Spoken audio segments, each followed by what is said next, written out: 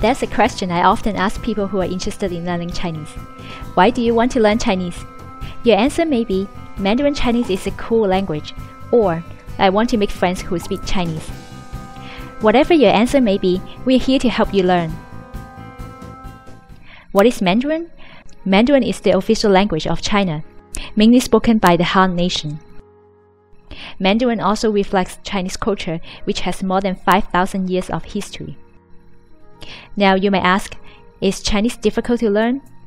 The answer is yes. Chinese is not an easy language for foreigners, especially writing and reading Chinese characters.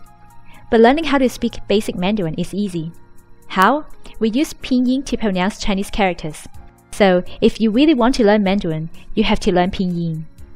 This is an essential step for you to learn how to speak Mandarin, and it is also the foundation for you to learn how to write Chinese. To help you conquer the challenge of learning Pinyin, I will create many bite-sized videos that help you learn and understand basic Pinyin, starting with our next video. Speaking of Chinese characters, let's talk about them briefly. Learning Chinese characters can be very challenging for Mandarin learners. You have to memorize each stroke used to form a character, and then be able to remember how to pronounce it. Chinese is a pictograph language created by our ancestors who were passing on their knowledge and wisdom. Each character has a distinct meaning. The Chinese characters have evolved over the centuries into the current version, which we call Hanzi in Chinese.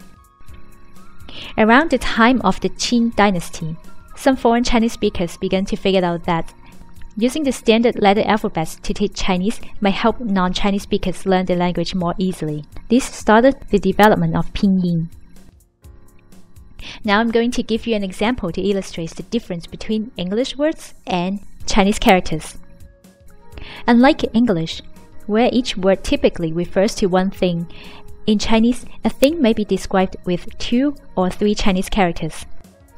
The combination of the letter alphabet and the symbol on top of the letters U and A is Pinyin. Alright, now you have some basic knowledge about spoken Chinese and Chinese characters.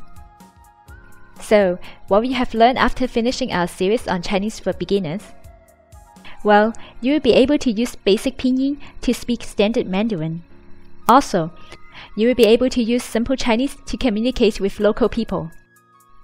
Last but not least, you have a better understanding of Chinese culture and traditions. We hope you can learn Mandarin while falling in love with the Chinese culture. Subscribe to our YouTube channel and stay tuned. I will see you on the next video. Happy learning! Bye!